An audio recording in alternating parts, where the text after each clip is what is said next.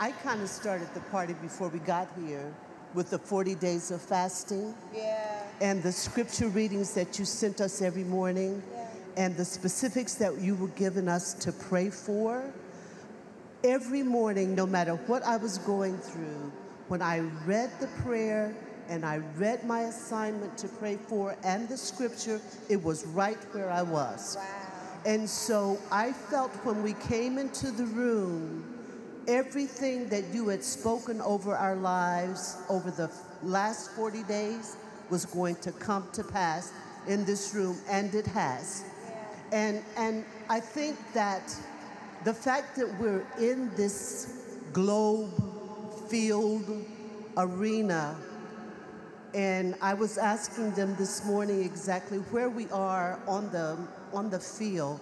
Somebody's at home, somebody's at first base, somebody's at second, somebody's third, somebody's in the outfield, but we're all in the park. And we're trying to make it home, or we're trying to catch something that's being thrown to us, or we're trying to get to second base, or first base, or third base, but the goal is always to work as a team. And what I love about it, you brought me and Ma here. Listen, she's got on her heels. I got my pimp stick. It's what I've been calling it for the last dead body. For the last several months, this has been my pimp stick. Because I tell you what, the enemy tried to steal my joy and make me feel like I wasn't going to be able to come up the stairs and be on stage and be here and participate, pinch nerve, this, that, next. We don't know what's going on with you, but all I know is that I had to be in the room, whether I was in the dugout, whether I was at the concession stand, whether I was at the first base, second base, third base. It didn't matter. All I wanted to do was be in the room where it happens, because very rarely, baby girl, very rarely can you get 40,000 people to touch and agree on anything. And when this word started flowing and God started speaking to you, whether you at home plate, waiting on somebody to come back to home, or if you were out in the field looking for somebody that you've lost, or if the ball hasn't even been thrown to you, in this room, everybody has an opportunity to be on the field. Even when Naomi was on the field, they said, look at her. She's out there gleaning behind other people, but leave us something on purpose. And so, baby, let me tell you, I'm so full because I realized that my mom didn't get an opportunity to see her. When you were talking about sitting on the front row with Cora Bear, my mom was sitting right beside you or behind you. And just to know, just to see the goodness of the Lord in the land of the living. You don't know what you're waiting on. You don't know who you're waiting on, but stay in the game. Don't give up. Don't give out. Don't give in. Stay on the field. God is going to do something for you that you didn't even ask him for. Who would ask for this type of scrutiny?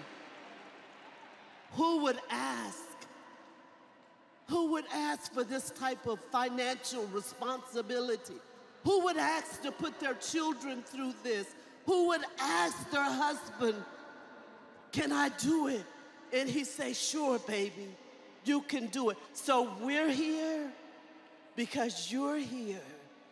And I'm here because you're my baby. And wherever you are, whatever condition you're in, drunk or sober, you don't have to be in globe life. You could be anywhere on the field, and your mama is gonna have your back.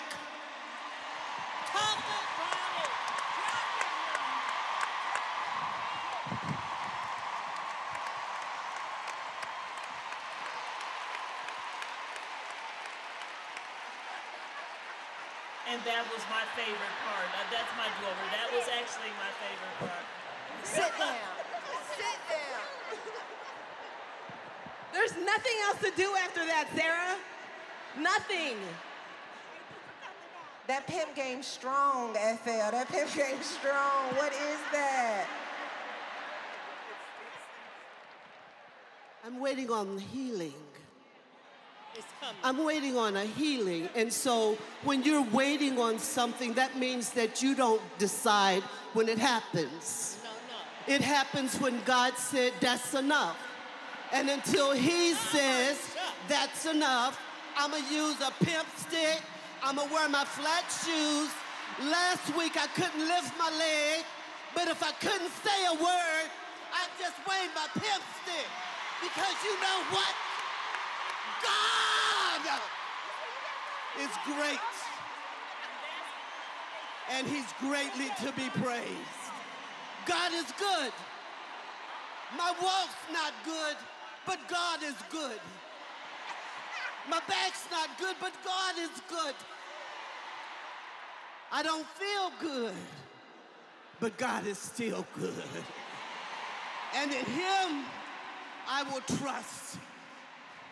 Even when I'm past childbearing age, I judge him faithful, who has promised. I'm not supposed to be giving birth, but look at me. Look at me. I'm not pushing it out, but I pushed you out.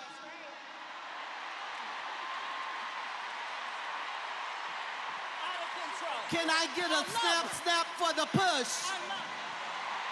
Let me tell you, pimp stick and all. Pimp stick and all.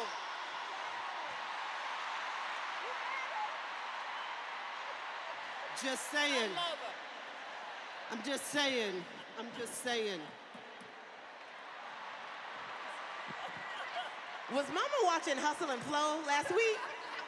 She was watching So You Want to Put Your Foot on My Ride, don't you? Yes. Well, that took an interesting turn. Usually, you should never give me a mic. No, I should always I'm never going to color inside the lines. I had to do that too long and do what people say do. And go where people said go. And say what people said say. Because it's unorthodox to act like this in church. It's unorthodox for you to cuss 1 minute and say Jesus in the next. But you better leave these young people alone and let them get it however they can get it. I just want them saved. I just want them saved. Don't talk about what they got on. Don't talk about what they say. You walk in front of them. I used to tell my girls, walk like mommy. And they would come behind me with their little bobby socks and just swinging their little hips. But let me tell you something. We have a responsibility. We have a responsibility to these young women in this room. We gotta, tell me. Go ahead. Come on. She needs to be over here with me. We the mother's board. This is Children's Church. This is Children's Church. We the mother's board. And listen up. The mother of mother is talking. That's right. We gotta let these young people find their way, just like I did with my drunk, tied up self. Oh no, don't go. Oh my God. Oh my God. Oh my God. Oh no, you didn't. Oh no, you didn't say. Oh no, you didn't say you was drunk. Oh my God. Let me tell you, tore up from the floor up, trying to sneak in the back door before my mother turned off the porch light. Oh my God. Leave these young people alone. Now we're not saying that you continue in sin, that grace may abound. God forbid. But when you become a woman, you put away childish things. And when you talk about, I don't have time for that. I don't have time to gossip. I don't have time to backbite. I don't have time to get on your nerve because I'm trying to get my soul right with God. Ask your neighbor, is your soul right with God? Is your soul right? Not is your wig straight. Not are your nails done. Is your soul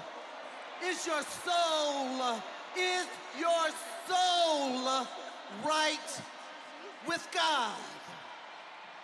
And I don't know if we've had an altar call, but at the end of the day, this is about Jesus and him crucified.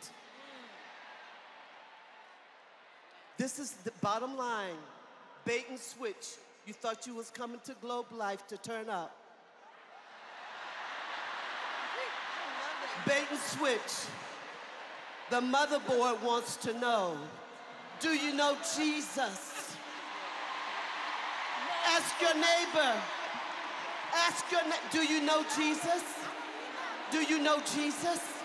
Do you know Jesus? Do you know Jesus? Do you love him? Do you know he loves you?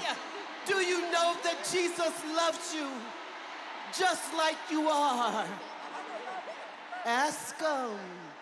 It's your responsibility to not leave this world without saying to somebody, Jesus loves you. Jesus died for you. Jesus is coming back for you. Will you be ready? Are you going to be 5 wise and 5 foolish? And the foolish were asking somebody else, let me have some of that oil. Get your own oil.